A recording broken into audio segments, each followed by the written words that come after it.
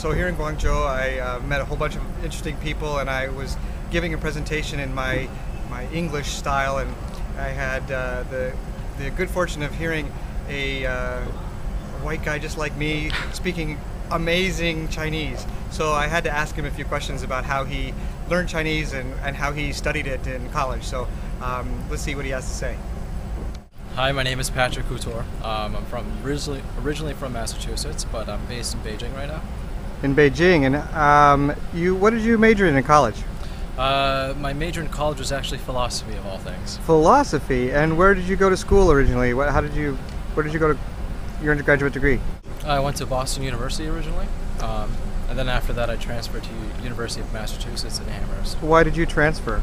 I transferred because I wasn't satisfied with the degree, the philosophy degree program at Boston University. And also because I wanted to do a Chinese major, and Boston University at the time only had a minor. Only had a minor. So would it have been helpful to have some more information about what a philosophy degree would be, or what programs had Chinese, or would it not have made any difference because you discovered things while you were an undergraduate? I discovered most things when I was an undergraduate. When I was a high school senior, I really didn't have a clear idea what I wanted to major in because I kind of liked everything I was studying, and so I figured philosophy would be the right match for someone like me. So Chinese, how did you get interested in Chinese? Well, that's actually a long story. The short answer is that when I was younger, 5th grade I think, I went on a field trip to the Art Museum in Boston, and I saw some Song Dynasty paintings which really caught my interest, and then after that I was in love with Chinese culture.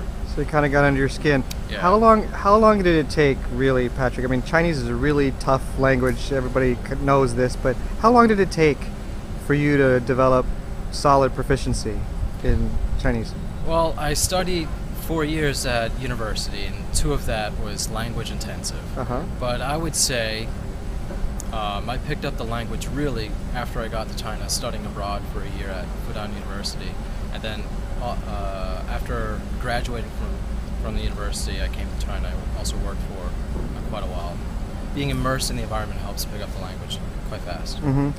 What would you say to somebody who is in high school, or maybe considering Chinese? What advice do you have for someone who's just starting to pick up the language? Don't be discouraged. It's going to be tough at the very beginning because the language is completely different from English, but stick with it and it'll get a lot easier. So, and is it worth it spending some time in China rather than spending time in the classroom? Yes, language by its nature is hands-on. You have to be out in the environment using it.